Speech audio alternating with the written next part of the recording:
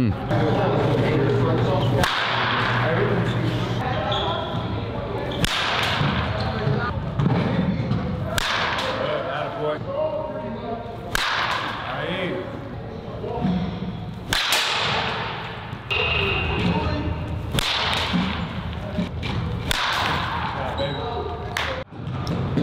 mean, he's one of the guys that's in here almost every day. He's one of the hardest working players we have in the academy. He's been like that since day one. He's developed and progressed every year.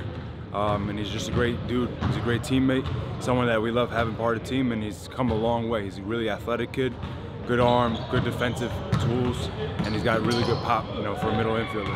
I mean, with his work ethic and his determination, honestly, really the sky's the limit. I think he's going to be playing college baseball.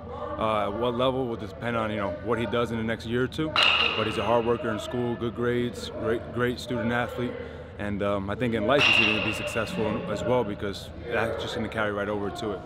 It's way harder because of the snow. It's not like Florida where they can practice all year round. You know, that's why I feel like Northeast players are so special, because even though through the snow and everything, we still find time to work, and, you know, we got great talent. My dad means everything to me.